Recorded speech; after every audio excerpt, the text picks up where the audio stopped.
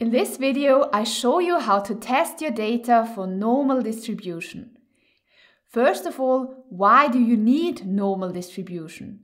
Let's say you've collected data and you want to analyze this data with an appropriate hypothesis test. For example, a t-test or an analysis of variance.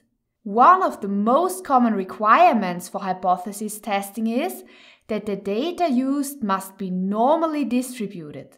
Data are normally distributed if the frequency distribution of the data has this bell curve. Now, of course, the big question is, how do you know if your data is normally distributed or not? Or how can you test that?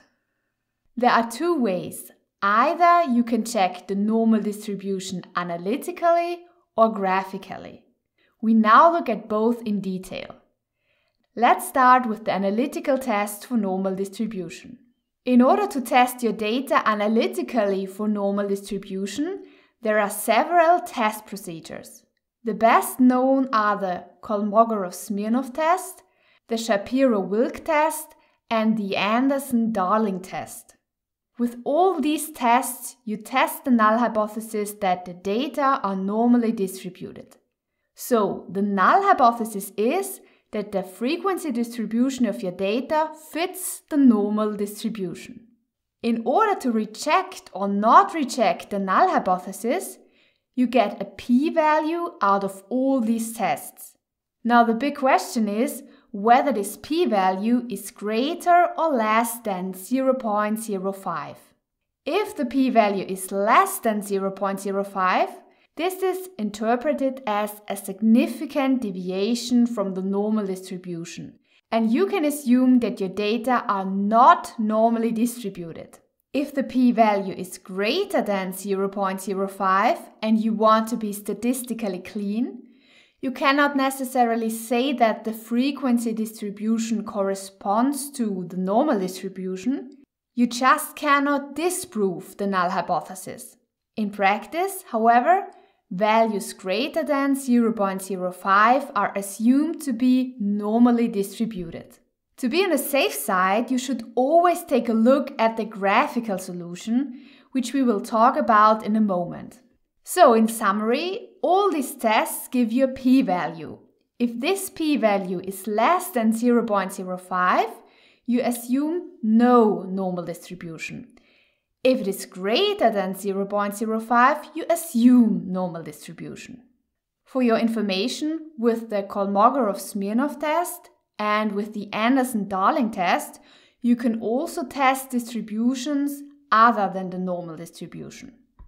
Now, unfortunately, there is a big disadvantage of the analytical methods, which is why more and more people are switching to using the graphical methods. The problem is that the calculated p-value is influenced by the size of the sample. Therefore, if you have a very small sample, your p-value may be much larger than 0.05, but if you have a very large sample, your p-value may be smaller than 0.05. Let's assume the distribution in your population deviates very slightly from the normal distribution. Then, if you take a very small sample, you will get a very large p-value and thus you will assume that it is normally distributed data.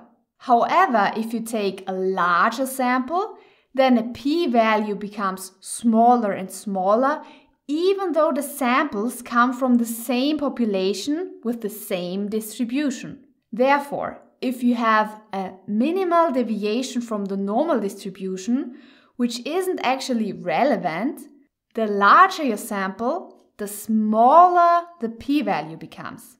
With a very large sample, you may even get a p-value smaller than 0.05 and thus reject the null hypothesis that it is a normal distribution.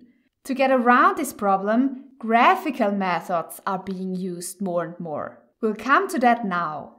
If the normal distribution is checked graphically, you either look at the histogram or even better at the QQ plot.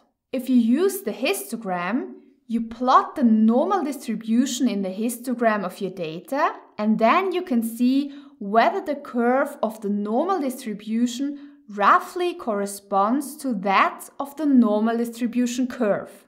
However, it is better if you use the so-called Quantile Quantile Plot, or QQ plot for short.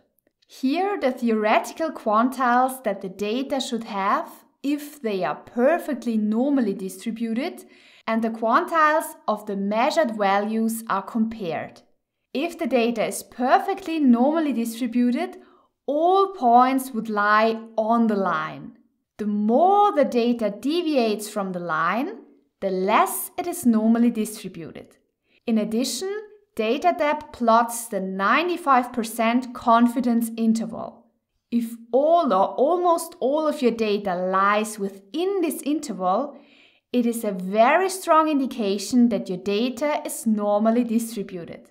Your data would not be normally distributed if, for example, they form an arc and lie far away from the line in some areas.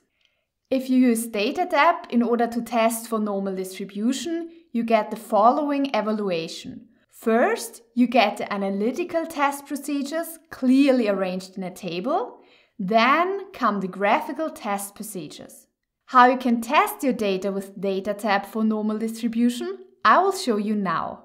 Just copy your data into this table.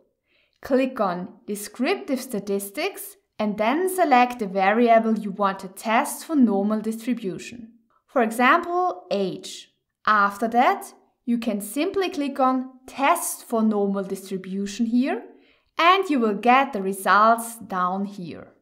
I know the test procedures are not actually descriptive methods, but if you want to get an overview of your data, it's usually also relevant to look at the distribution of your data.